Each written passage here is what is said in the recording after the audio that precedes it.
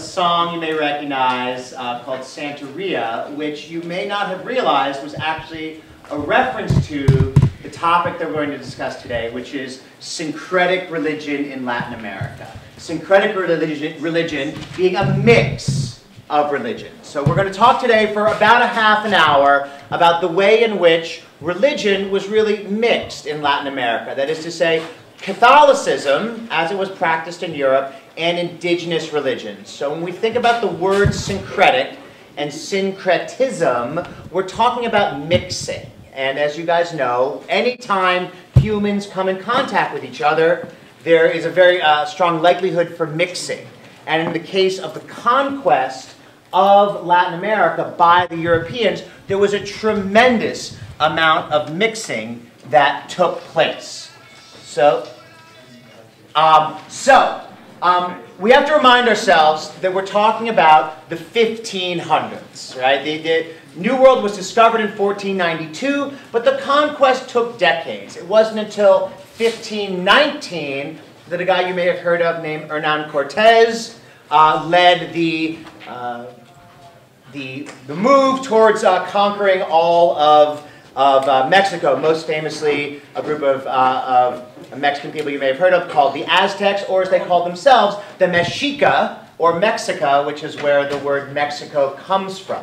So we're mostly going to focus on Mexico, but this syncretic religious conversation could be had about Cuba, could be had about Central America. In each place there was a combination of local indigenous beliefs and the beliefs of the Catholic Church. Santeria was most famous in Cuba. Just again, as a reference to our song to kick things off, I have a couple pictures of folks in traditional Santeria dresses, right? Again, mixing Catholicism, as you can see here, with something foreign or more traditional. In the case of Santeria, it also has major African influences in Cuba, but as I said, we're mostly going to focus on Mexico and on the influence of the beliefs of the Aztec people, the Mexica, and the beliefs of the Catholics. So as you guys hopefully know, right, the Aztec capital, Tenochtitlan, today it's known as Mexico City, right here in the center of Mexico, and their empire extended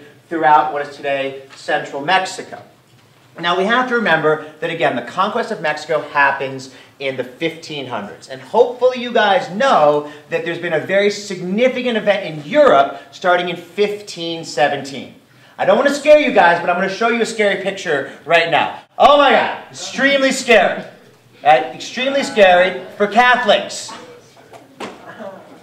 Right? This is, of course, Martin Luther, who was extremely frightening for Catholics. And the thing we have to remember is that this conquest, right, of the New World was predicated on the European conflict, European competition between Catholics and Protestants. Right? So we all know, hopefully, that the Spanish were devoutly Catholic. They rejected Lutheranism, and thus they really hoped to spread Catholicism in the New World. So one of the very important things for us to recognize, we consider these religions coming together, is the motivation of the Europeans. The Europeans were profoundly motivated because they were competing within themselves, the Catholics and the Protestants. Right? So here we have the motivation for the Catholics to go out and convert each and every indigenous person that they encountered to their beliefs. Now you also may have heard of this guy, right? St. Ignatius Loyola, the founder of one of the primary missionary orders. He was the founder of the Jesuits, but that was only one of a couple of orders. We have the Jesuits, the Dominicans, and the Franciscans. These are three of the most famous proselytizing missionary orders. These guys came to the New World with a very specific goal of acquiring converts to the Catholic Church. Right? So that's the motivation that we have to remember as we consider these clash of cultures, or this coming together of cultures. Now, as you guys also hopefully know, the Aztecs, right, had a pantheon of gods of their own. Right? A tremendous system. They were very much polytheistic. Here's two of my favorite Aztec deities. On the right we have Huitzilopochtli, and on the left we have Quetzalcoatl. Right? And these two guys are two of many, many deities. Huitzilopochtli was particularly famous in no small part because he was the god of the sun, and it was for he that the Aztecs engaged in one of their most famous rituals, that of human sacrifice. So you can see again, these are Aztec drawings as this individual is giving up his life's blood for the sun, right? An essential part of the Aztec tradition. But this is not a lecture about Aztec deities. Well, it sort of is. Because the argument that I want to make to you guys is that this lady is in many ways an Aztec deity. Right? Perhaps the most famous of symbols for all of the Mexican people, right, is the Virgin of Guadalupe. Right? And Mexican people sometimes are referred to as mestizo people, meaning a mix of races, right? There are many, many, many, in fact, the vast majority of people from Mexico can claim both European and indigenous roots.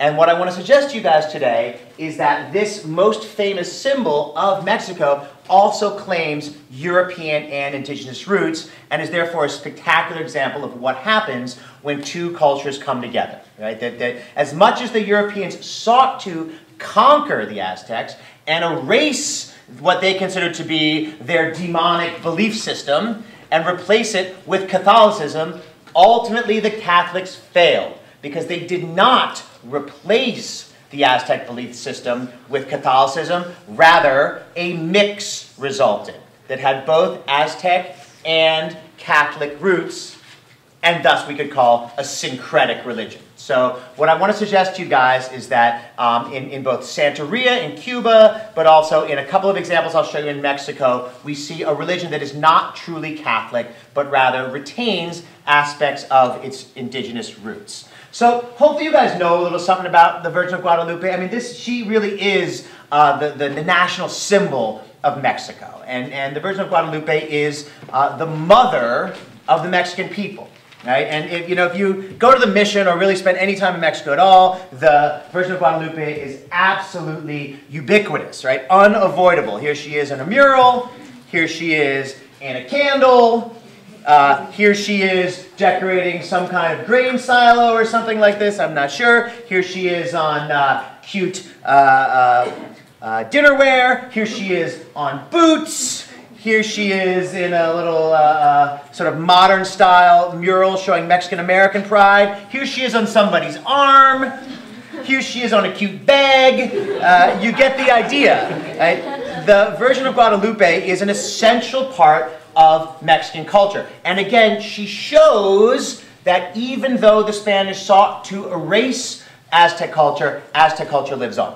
And in telling you guys the story of the root of the Virgin of Guadalupe, I hope to make that clear to you. Right? So you may recall that the Aztecs were defeated in 1521. The conquest started in 1519 and it concluded in the summer of 1521. And as you may know, very violently. Right? The Aztecs were really ground into the ground. Tenochtitlan was destroyed and replaced ultimately by Mexico City. But very shortly thereafter, the first wave of Franciscans arrived. Remember, Franciscans, Dominicans, Jesuits, these guys have a very specific goal, and that is to spread Catholic doctrine, to win the competition with the Protestants, and save all of these Aztec people from what was certainly, according to those Catholics, a certain afterlife in hell. So these missionaries arrived in Mexico with a very specific goal, but they encountered a people with a very highly developed belief system. So as the Catholic Church was famous for doing, they did not attempt to erase that belief system. Rather, they built upon it. And this has happened over a couple of periods. It happened also in Europe. I was just having a conversation with Mr. Richards about how when Catholicism came to the pagan areas of Europe, they adopted many European pagan traditions. Right? There's no Christmas tree, right, in ancient Israel, for instance. Right? This was part of the pagan winter solstice celebration, which Catholics attach themselves to, right? So even European Catholicism, you could argue, is syncretic, right? There's no flowers and eggs and bunnies and whatnot, right? All of these things are pagan symbols. And you guys can probably guess, bunnies and flowers are springtime symbols of fertility. Right? So the Catholics attached their celebration Easter to a traditional springtime celebration in Europe, likewise their celebration Christmas to a traditional European celebration of the solstice. So this idea of Catholicism melding, becoming syncretic with local tradition is not new when the Catholics arrive in Latin America. But because Latin America is more recent, I think it's a really good illustration. And by the way, you guys, it really worked. As recent as 1950, 98% of Mexico was Catholic. Right? So the effort that the Dominicans, Franciscans, and Jesuits engaged in was on the surface extremely successful. But what we want to suggest is that it goes a little further beneath the surface. So let's get to the actual story of this lady right here, the Virgin of Guadalupe, and equally as important, this young man right here, approximately your age, about 16 or so. He was an Aztec, a Nahuatl speaker named Juan Diego. If you don't know, Nahuatl is the language of the Aztecs. It is still spoken in central Mexico to this day, and it does play into this story. So the story goes. Juan Diego, a recently conquered young Aztec youth, was walking outside of Mexico City. It was December of 1524, so just 3 years after the conquest. And he found himself on a hill. Now this was not just any hill, and I'll get to that in just one moment. But it was there on this hill that before Juan Diego appeared this lady. And she spoke to him in his language, Nahuatl. And she was dark-skinned, like he was. And she said to him in Nahuatl, I am your mother. I am the mother of all of you Aztec people. And you must venerate me, worship me, and join me. P.S. My name's the Virgin Mary. Right? So this person, right, took on the Catholic terminology, right? The Catholics had a sort of mother goddess, if you will, the Virgin Mary. Now back to that hill. That hill that Juan Diego found himself on the day that the Virgin Mary appeared was the same hill that had been used by the Aztec people to venerate their own mother goddess. And that woman's name was Tonosin. Right? So in the pantheon of gods, the Aztecs already had a mother goddess, Tonosin. She had a shrine on the top of a hill just north of what had been Tenochtitlan and was now Mexico City. And it was right there that the Catholic mother goddess appeared before that Aztec god. Pretty convenient. Worked out pretty well that that's the place that she chose to appear. Right? So what we see happening, I can't really speak to theology, nor can I determine if that is actually a true story. But the point nonetheless remains that the exact same place that the Aztec mother goddess Tonosin appeared is where the Virgin Mary appeared. And further, as you guys read about for today, when the Aztecs were originally venerating the Virgin of Guadalupe, they referred to her as Tonosin. Right? So what we actually see here, right, is not entirely the Virgin Mary, but rather a mix of the Aztec mother goddess Tonosin and the traditional Virgin Mary. Right? I didn't mention it, but I should also mention, total crazy coincidence. The day that Juan Diego found the Virgin of Guadalupe on the top of this hill was also the Feast of the Immaculate Conception. Perhaps you've heard of it. Right? It's the feast day dedicated to the Virgin Mary. Right? So a number of things clearly lined up, right, in order for the Catholic Church to connect their mother deity to the Aztec mother deity. But this was incredibly successful. Right? As I said already, 98% adopt Catholicism. And it was really the Virgin of Guadalupe that was the agent for spreading Catholicism in what had been the Aztec territories. It had not been terribly successful the first couple of years. But after the Virgin of Guadalupe, Aztec people really had someone that they could identify with. Right? And we see a tremendous spreading of Catholicism from there. And so much so that the Virgin of Guadalupe actually ultimately, not only does it become the symbol of the Mexican people, but it becomes a symbol of revolution And we'll see when the Mexicans actually gained their independence from the Spanish in the 1820s, the first original cry of independence is called the Grito de Guadalupe, the cry of Guadalupe, right? As she became the symbol not only of religion, but also of nationalism, right? So it's interesting. We'll see that eventually the Virgin of Guadalupe helps to undermine Spanish rule, but initially it was a very effective step towards creating Spanish rule. You know, perhaps it was all a coincidence. Perhaps it was a coincidence that this deity appeared on this feast day of the Virgin Mary on the hill of Tonosin. Or perhaps it was a very effective tool by the Catholic Church to identify with local religion and to help to spread their cause. Regardless, it was extremely successful, and regardless, we see a goddess that is both Catholic and not Catholic. If you go to a Catholic church in Europe, you will not see this proliferation of flowers. Right? Flowers is an absolutely essential part of Catholicism in Latin America. And this is, again, because the flower is a symbol of fertility, and it was a powerful indigenous traditional symbol. So whenever we see the Virgin of Guadalupe, she's always associated with flowers.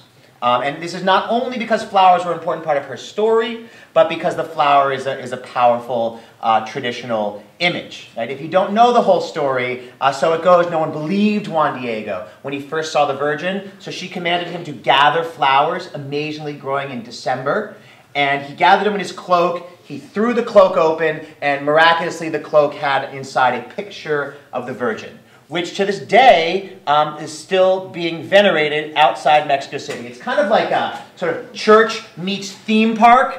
I really encourage you guys, if you're ever in Mexico City, such a cool town, you should go check it out. Like, this is the shrine to the Virgin. Here's one angle. Here's another angle. It's a massive, part of the culture. Okay? Now that's story number one about syncretic religion. Here's story number two about syncretic religion. Right? In the case of the Aztecs, the Catholics said, you guys have a mother goddess? We have a mother goddess too. We call her the Virgin Mary. And as the Catholics spread southward, they encountered a different group of indigenous peoples. These peoples were called the Zapotecs. Zapotecs occupy what is today Oaxaca, Chiapas, southern Mexico. And the Zapotecs had a very profound indigenous tradition also. It was ancestor worship. And ancestor worship is popular in numerous cultures around the world. The Aztecs had a very powerful tradition of ancestor worship. So the Catholics said, you guys have a tradition of ancestor worship? We have a tradition of ancestor worship too. It's called All Saints' Day. We worship the dead saints of our past Catholic tradition. And that is why All Saints' Day, November 1st, in southern Mexico, but really in all of Mexico, but particularly in southern Mexico, is known as the Day of the Dead. Right? So the Day of the Dead is another example of a syncretic religion, wherein the Zapotec tradition of venerating their ancestors meets the Catholic tradition of venerating saints. And that is why Day of the Dead is November 1st. Right? But really, again, this we can see a Zapotec tradition. And I've got a few kind of cool Day of the Dead pictures for you guys as well, or as we say in Spanish, Dia de los Muertos. Let's see if we got a few more. Right? You know, the dead are supposed to rise from the grave that day. And I particularly like this one because, again, it shows the mixed nature of Mexican culture. Just like most Mexican people are at least a little bit indigenous and a little bit European, we can see here, right, the sort of classic, stereotypical Mexican, but just beneath, right, is his Zapotec heritage, right? So when we think of syncretic religions, we think of religions that mix, right? Religions that might try to replace another, but that pretty much never happens. And there's examples of this throughout the world. Hinduism is the same way in India. But to keep it focused on Catholicism, we can see several examples when the Catholics attempted to replace an indigenous tradition, but they couldn't do it. Instead, they ended up with a mix. And that mix is called syncretic. You can see here one more image for you guys. Right? This is a Day of the Dead altar, and you can really see how much is going on here culturally. You've got traditional Catholic images like the Virgin, right? But also a tremendous amount of offerings. Flowers, corn, this is all corn down here, some coronas, being offered. All sorts of things being offered, right? Again, in an altar situation that really doesn't exist in the Catholic tradition. So as a consequence, there's a number of aspects of the Catholic Church in Mexico that simply don't exist in Europe. And that's because of this mixing, or again, this syncretic concept. It doesn't just happen in Latin America, but I personally have like a super deep love for Latin America. It's the part that I'm most exposed to, so I thought that I would present this to you guys in the context of Latin America. But again, syncretic religion happens across the planet. We saw it happen in Europe when the pagans met the Catholics, and then we see it again in Latin America when the Catholics meet indigenous people. Can I take any questions? Was that good? Yes? Are you saying that this is like a conscious effort on behalf of on the part of the Catholic Church to like superimpose their own religion, or was it just something that the native populations did naturally to sort of help assimilate? Great question. No. I am absolutely saying it was a conscious effort by the Catholic Church. Right? They were absolutely in competition with the Protestants. Right? Converting indigenous people was a very, very strong goal for the Catholic conquerors. So no, this was absolutely a marketing campaign, if you will. Right? I mean, I'm not going to get into the religious aspects of it. Right? I mean, maybe this lady did show up on the hill. I don't know. But I will say that it was an incredibly convenient coincidence, right, in terms of the Catholic Church. Right? And again, you can't completely force someone to give up their religion, so you don't force them to give it up. You just encourage them to change it a little bit. Keep worshiping the Mother Goddess, but how about you call her Mary instead of Tonosi? Right? And that's the level that the Catholics were on. They were doing anything they could to win converts. And I can't stress enough, you guys, this was very, very, very purposeful. Right? They did it on purpose in an effort to win converts because they thought they were in this really kind of struggle with Protestantism. So no, it absolutely was intentional. Great question. Other questions? Mr. Henderson. Were all three of the Catholic orders equally involved in syncretizing their religion, or is one more? That's a good question. So the Franciscans get credit for initially rolling out the idea of the Virgin of Guadalupe, but the Jesuits were sort of, you guys read about the Jesuits, they were really kind of the Catholic shock troops in Mexico and beyond. So I can't really say in terms of the larger span of history if one deserves the most credit, but it was the Franciscans who were the first missionaries in Mexico and who originally rolled out this concept. Anything else? Yes? I know that the Protestants or the English Protestants in Northern America didn't care for converting, but did any other Protestants want to convert just as much as the Catholics did?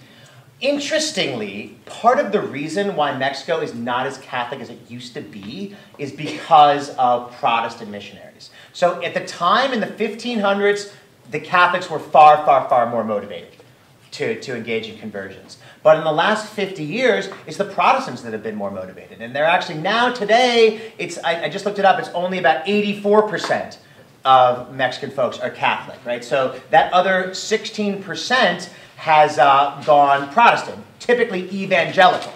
So the short answer is in the 1500s, no, the Catholics were the primary missionary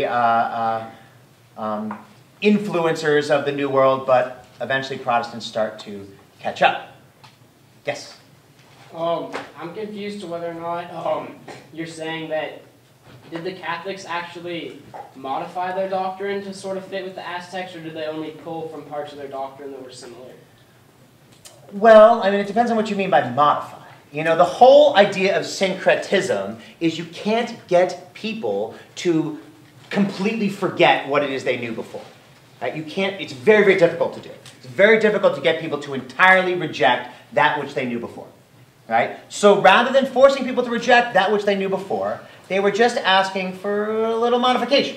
So, I mean, is it true that the Virgin Mary is a significant part of Catholic doctrine? Absolutely. But, you know, the exact circumstances of her sort of filling the role of Tonosín, you know, requires some variations. And what I'm saying to you is that when it comes to tradition, if you go to a Catholic Mass in Mexico, it is not the same than a Catholic Mass in Europe. If you go to a Catholic wedding in Mexico, it's not the same, right? Just in terms of very minor details. I've been to both. I actually go to church more in Mexico than I do in America, just because I find it really interesting culturally. And the short story is that there are subtle changes, right, to the tradition. I mean, obviously the Bible is the same, but the actual way that people interact with the religion shifts, right? And that's where we see syncretism, right? Is that it's not quite the same. Does that answer your question? Yeah. Okay, awesome. Mr. Richards. And Dave, if I could add to that, the cult of the Virgin Mary in 15th, 16th century Europe would have been very, very strong at this time. And these sort of veneration of one particular person or another sort of ebbs and flows within the Catholic Church from century to century. But at this point, that cult would have had great strength. And so I think a very easy thing to sort of transplant and find a similarity in the New World. One of the things you guys may remember is one of the things the Catholics did at the Council of Trent was they restated their dedication to the veneration of saints. Right? So the fact that we see the veneration of saints happening through the Day of the Dead or through the Virgin of Guadalupe, we could also see as a consequence of the Catholics really sort of reinvigorating their own commitment to their doctrine as a result of the Protestant Reformation. But I started with the Protestant Reformation for a reason, right? Because that gives Catholics really strong motivation to go out and try to spread their religion. And they'll do whatever they can, including modifying a little bit to accept local traditions, right? And that's the really key idea. And I'll say it one more time. This is not only in Latin America. Religion, the world over, is famous for this, right? Religion will modify itself in order to win converts. This is just a really more recent example. Mr. Richards. Where does, David, where do you think the debate that's raging between De las Casas and Sepulveda and this conceptualist, or this syncretic religion, how do you see those fitting in? Well, I mean, this is the key, right? I mean, in many ways, the Virgin of Guadalupe pacifies in a way that the conquistadors cannot. Right? Because the Virgin of Guadalupe actually sort of wins over, if you will, the hearts and minds, right? Where we actually now have a Catholic, European Catholic symbol being promoted and venerated by indigenous people. So Mr. Richards is referencing sort of the idea of the violence of the conquest versus sort of sticking up for indigenous people. And the really cool thing about the Virgin is that it sort of eliminates even the necessity for violence. In part because some stages of the conquest are over, but also in part because people are really won over. Right? This is a very effective in terms of actually spreading the message of Catholicism, but also the larger European message. Okay, you guys, if you play basketball, you're supposed to sign in down here to say that you've been here, and that was a half an hour pretty much on the dot, so thank you guys all for coming.